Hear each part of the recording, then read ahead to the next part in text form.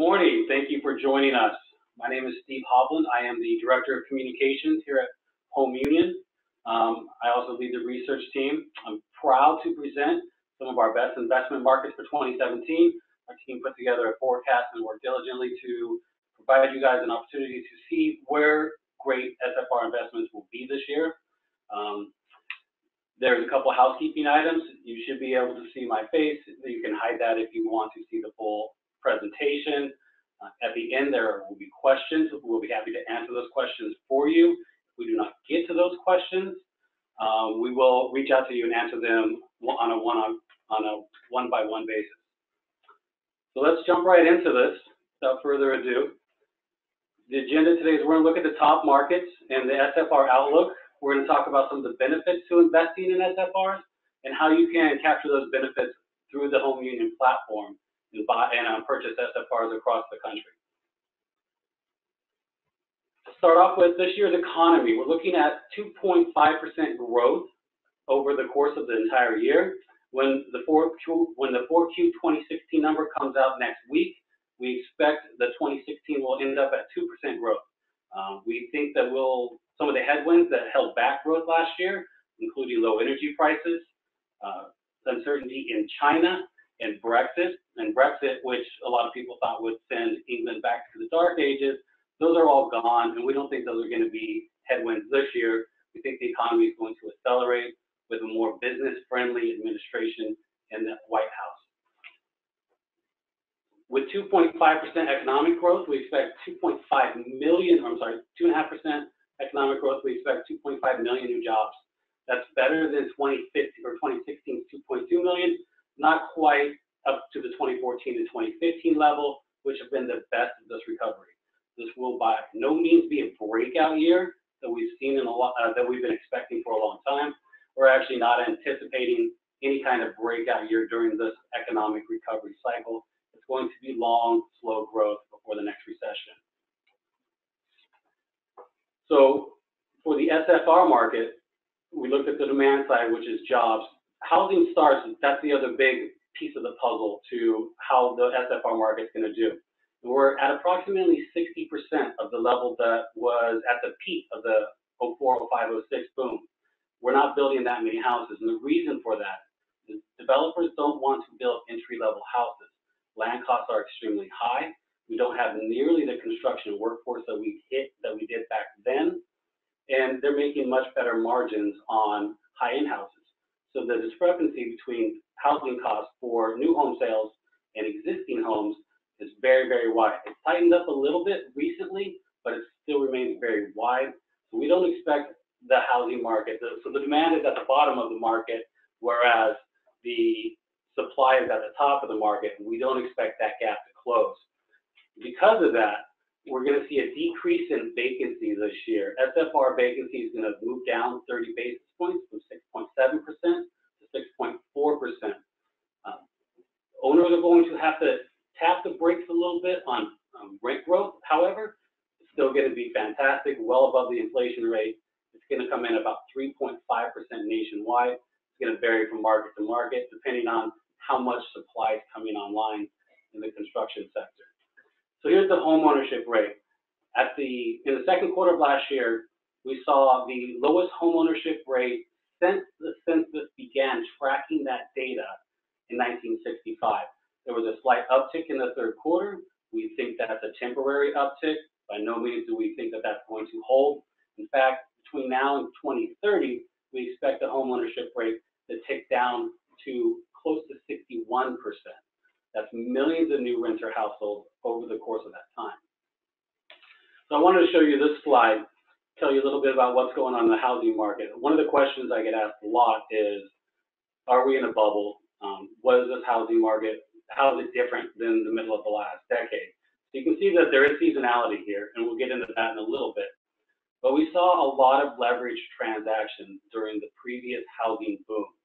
And that's because people were buying homes with stated income mortgage applications. They didn't really have to qualify. After the housing crash, however, underwriting standards tightened significantly, and cash investors moved into the market, including a lot of institutional buyers. So the percentage of cash sales skyrocketed while leverage sales were very low. You didn't need that much leverage to buy fire sale homes that were sold at fire sale prices and sold in bulk from banks that had foreclosed on them. But this low interest rate environment and rising home prices has brought these two lines together over the course of the last 7 years. And we expect them to cross in 2017.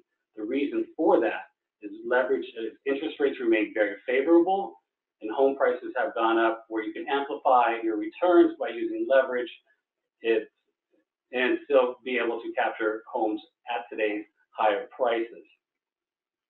So that's what's going on across the country. And we looked at all of these factors to figure out where investors should invest this year. So job growth, which is our demand side of the equation. Construction, we looked at single family and multifamily. The height of the apartment real estate cycle or construction cycle will be in 2017. About 700,000 apartments are coming online across the country this year, which is extremely elevated. And that's going to cause some problems in certain areas. But remember, these apartments are all Class A infill properties. So that's going to be an issue in urban areas where you have hyper competition between these new apartment complexes. In suburban areas where they're not building apartments, we're not going to see that kind of competition. We looked at a vacancy. We look at which way is it moving, how low is it going to go, how fast is it going to move. The vacancy factor gives us an idea of what operators can do with rental growth rates. We also look at investment prices. Just because job growth is good, construction is favorable, vacancy is low, it doesn't mean that it's necessarily a great investment market. We're looking at prices. How much is it going to cost the investor to enter that market, and what kind of cap rate are they going to get, or what kind of return are they going to get in those markets? So our top 10 investment markets for 2017 are on the screen now. The top three are Atlanta, Orlando, and Seattle. I'll dive a little bit deeper into those. Las Vegas is a great investment market. It's very late to the recovery. The casinos are now making money again and hiring. We also have some Midwest markets, Detroit and Chicago, Dallas.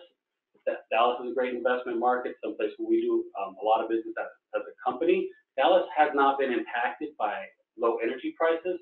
It's really a financial center in the South, in the Sun Belt, and they do a lot of back office jobs, and those jobs create renter demand. Oakland and San Diego, both supply constrained markets, and they're feeling the benefits of spillover demand. So let's talk about Atlanta, though, our top market. 75,000 new jobs are going to be created in Atlanta this year, nearly double the pace of employment growth that we're going to see nationally. Vacancy is going to drop down 120 basis points. So a lot of these new jobs are construction jobs.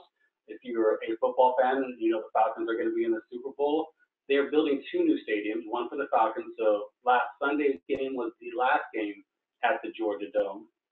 And they're building a new baseball stadium as well for the Atlanta Braves. Equifax is bringing 1,300 jobs to that market as well, in addition to several other major employers. Demand in Atlanta is expected to be very strong, which propelled it to the top of our list. Orlando. Orlando is a personal favorite. I love Orlando as an investment market. It's got the right kind of jobs, strong job growth.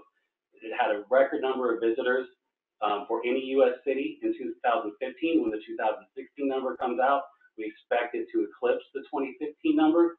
And these visitors, they're coming to Disney World and SeaWorld and Universal Studios. So a lot of tourism jobs. And it creates a lot of jobs at hotels, restaurants, and all the businesses that cater to tourists. And many of these jobs often preclude homeownership for their employees for a couple reasons.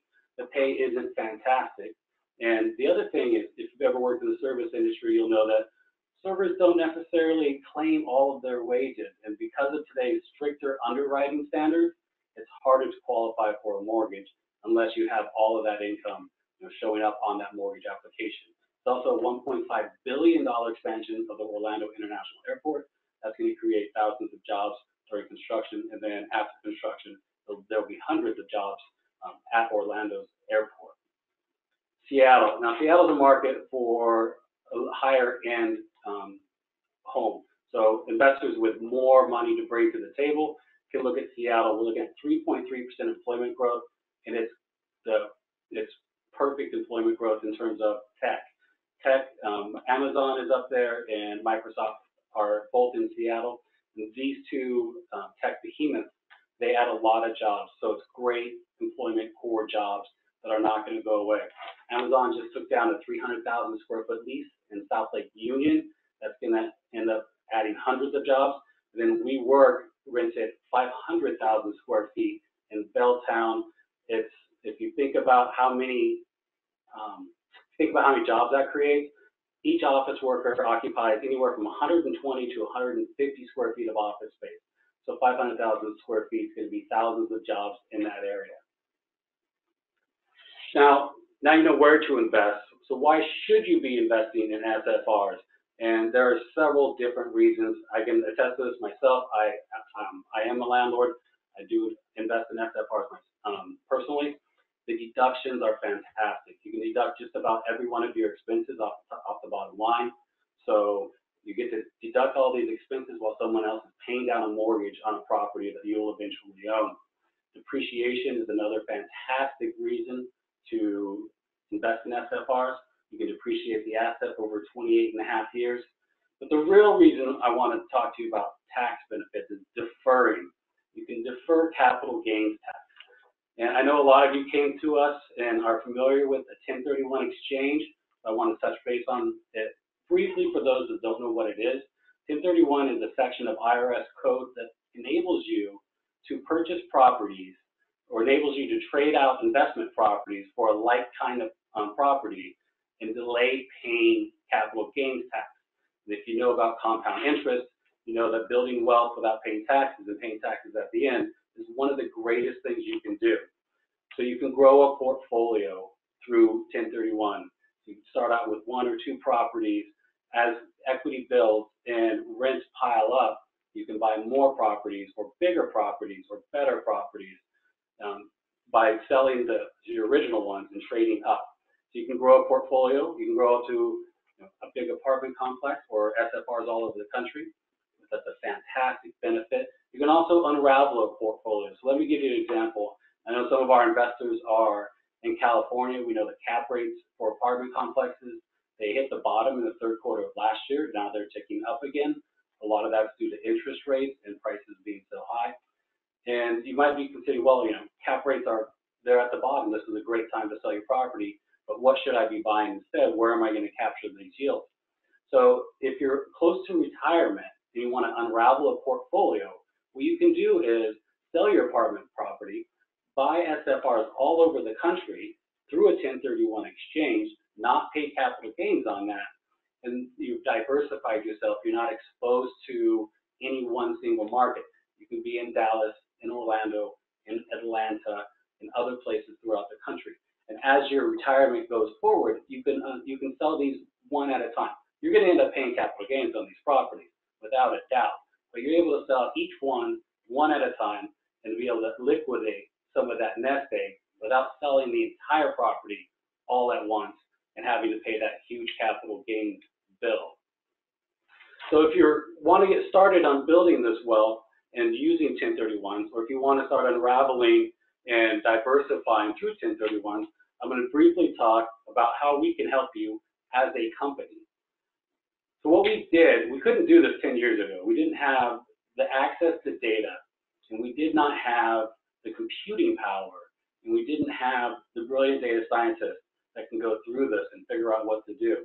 But now we have it. We have 110,000 SFR properties in our database, 200,000 neighborhoods across the country. And we go in and we look at those neighborhoods in specific properties and figure out which ones make sense to invest in. And we look at price and population and crime, nearby major employers, transportation. We're looking at all these different factors.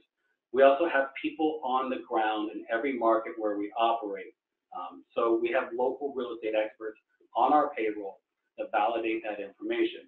So we're not just a platform, we actually are in the market as well. And that's important because laws are different across the country.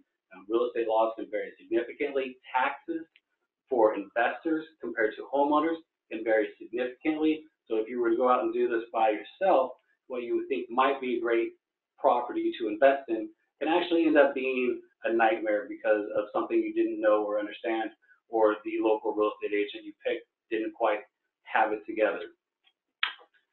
So based on all this data, we have a neighborhood investment rating.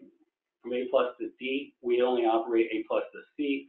This is a risk-reward type of thing. If you're familiar with commercial real estate, it's a very similar thing. Properties are rated A to C, and some D, which would be dilapidated. So A+, very conservative, lower returns, but lower risk. These are the best neighborhoods in every market.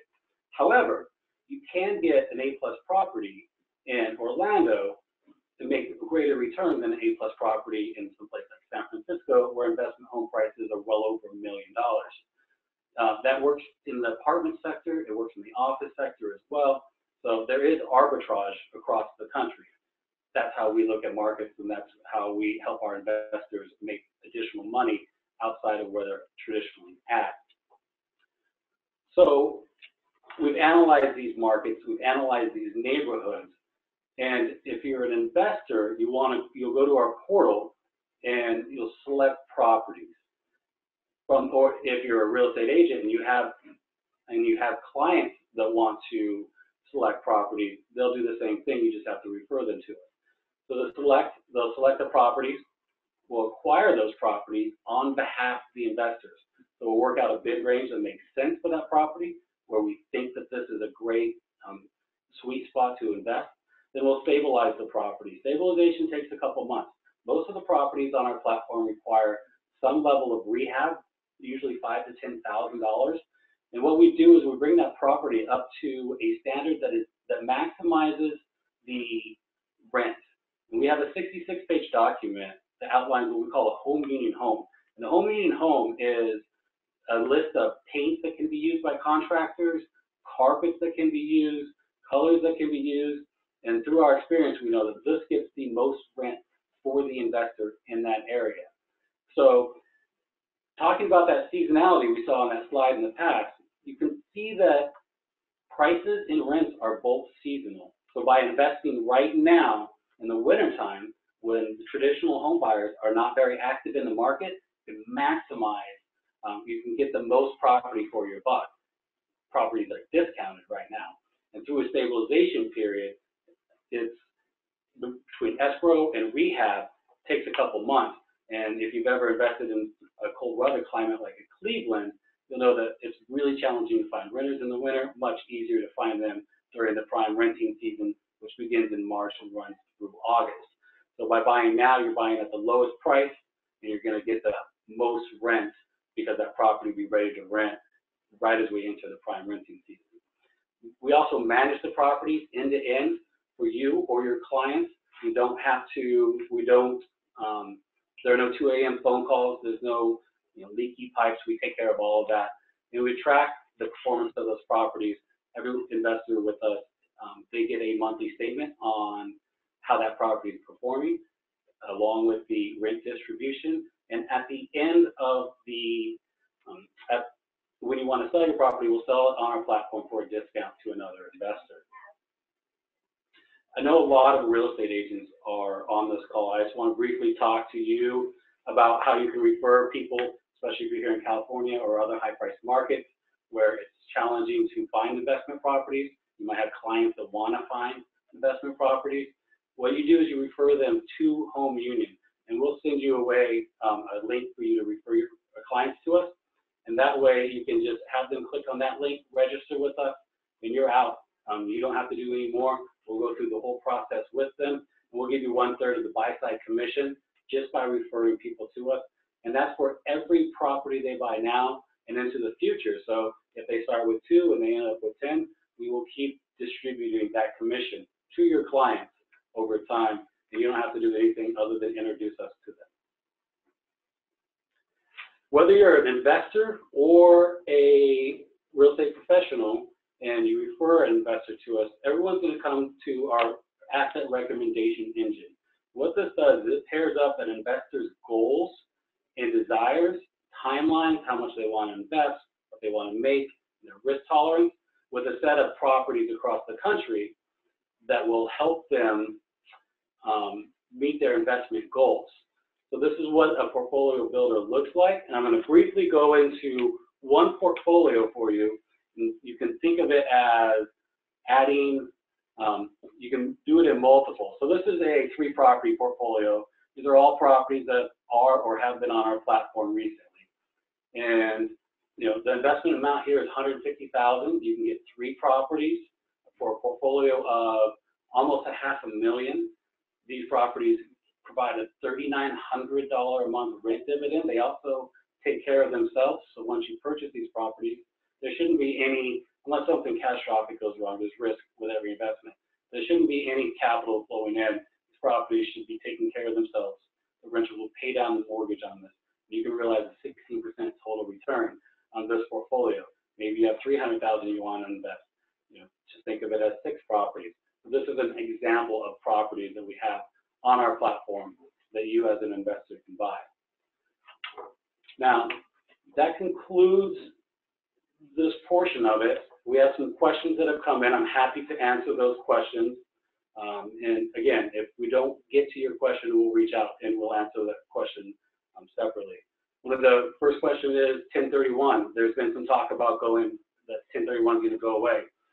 This is true. As recently as 2015, both the House and the Senate had 1031 on the chopping block, and they were going to get rid of that tax benefit in favor of corporate taxes. So I know the real estate lobbying groups have worked very hard to prevent that from happening. We are working very hard to prevent that from happening, but it could end up going away. And now that there is alignment between the House, Senate, and White House, it's a real possibility that could come back as an issue for investors down the road. The next question is about interest rates. So the Fed raised interest rates in December for the second time this real estate cycle. It's been a very, very slow interest rate increasing environment. They do plan on raising interest rates 3 times this year.